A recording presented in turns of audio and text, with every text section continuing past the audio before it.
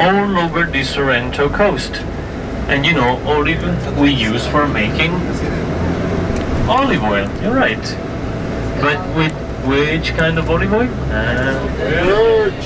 I love you, ladies and gentlemen, you know everything. Oh, you're right, you're right. Well done. Good boys, you are smart guys. So extra virgin olive oil. For making extra virgin olive oil, it's a silver quality. Extra virgin olive oil is a specific type of oil made in just one way, and there's you know, a seal of quality chain anyway. It's DOP. It's a red seal with the description DOP, protected origin, certified origin of the olives. To make this kind of olive oil called extra virgin olive oil, they press the olives with a system which is just cold pressing of olives, are not boiled at all, and is the first press of olives. The way they collect olives is with plastic nets under the olive trees on the terraces, so olives do not touch the ground, and they try to pick as much green olives as they can, so with less watering, give a perfect extra virgin olive oil. The extra virgin olive oil is very low in acidity percentage, less than 1, sometimes even 0.3, 0.4, but quite expensive. One bottle of extra virgin olive oil produced in this area, it's between 16 to 20 euros a bottle. But trust me, 1 spoon of this olive oil in your spaghetti with tomato could change your life. When do they harvest olives? They start late September until middle of October anyway.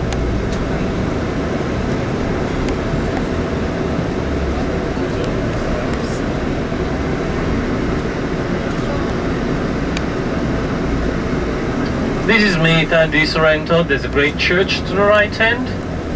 Beautiful Santa Maria del Lauro.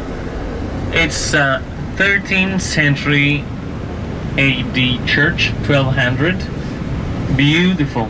Oh, you see, there was a wedding. This is very appreciated for a wedding here, and it's impressive, the long list you have to wait for getting married over there. You gotta book the year before. So they make little business with these churches. We can even conceal the word little. They make definitely business. Okay, now you're ready for the view. Seriously waiting. You will see the view over there left hand in 2, 3 seconds. No, it's a fake view. It's not, no. What you see is not real. It's a dream. The one to the left hand is amazing. Have a look at that. Guarda che luna, guarda che mare. Not bad.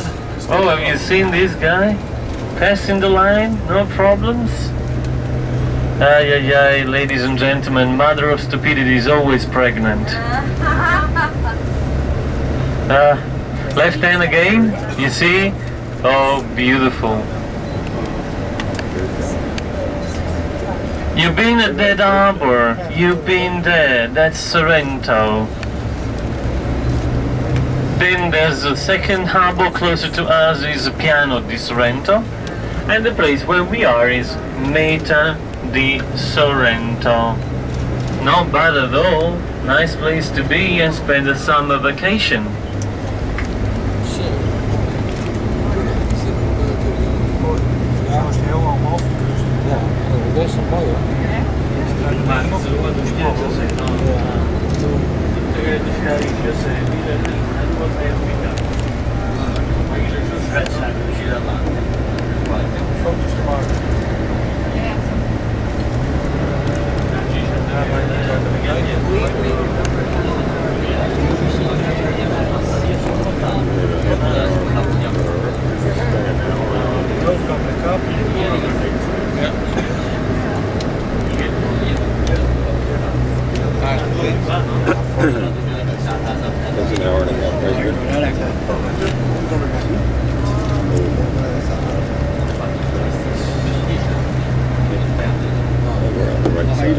Okay,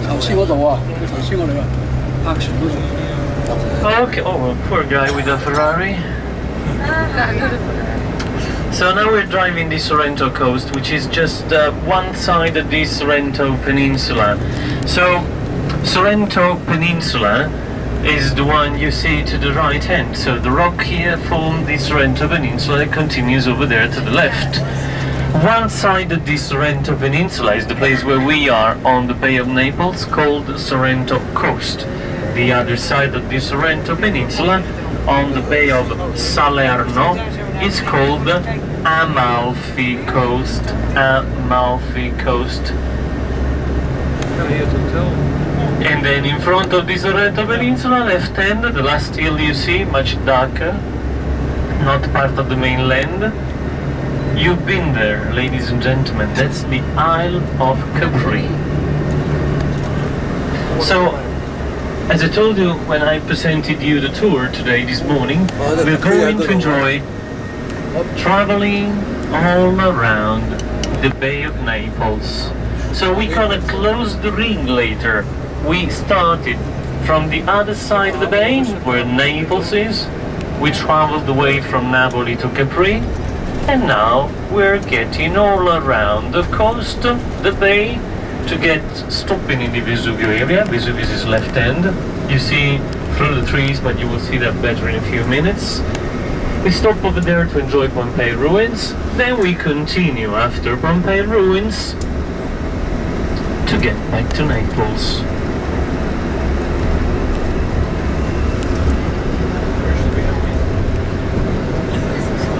Pizza? I think it's around Pompeii you find many pizza stores anyway, wood oven made pizza. So you can have a slide of pizza everywhere around Pompeii. So, according to the tour program, first stop, as I described you before, Camias, then walking tour in Pompeii ruins, then, if there will be some time, free time after Pompeii ruins, hope there will be 10 to 15 minutes around Pompeii ruins. So I don't know, for getting a slide of pizza or postcard or gift for your parents, or try limoncello. You can get limoncello tasting. They give free samples.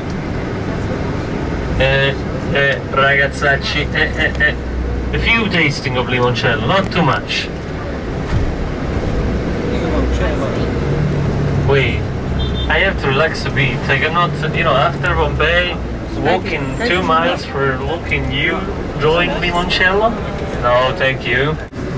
And you see that everywhere it's both sand and dark sand and pebbles. Seiano, it gave me a chance to tell you that all this area is linked to the myth and legend of Ulysses, Odysseon. So, Seiano was, according to the myth and legend, I was not there, one of the friends of Ulysses. Now it comes a series of swimming places. You can see in a few minutes, that's you. So, little nap, so you relax a bit before getting to Pompeii. Okay? Good night?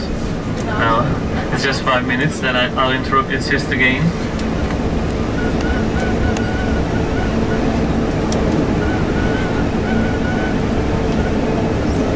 Boxes are part of a sea mussels field.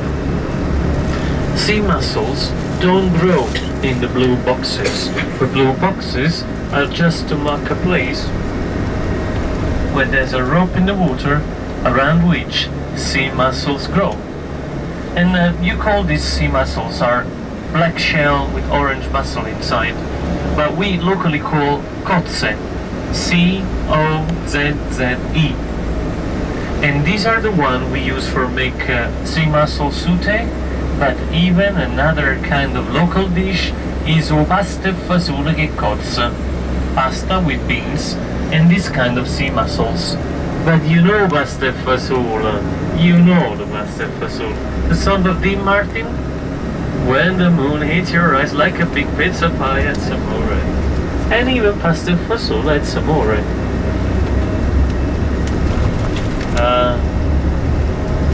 You know many things, but you're missing some of the highlights, you know?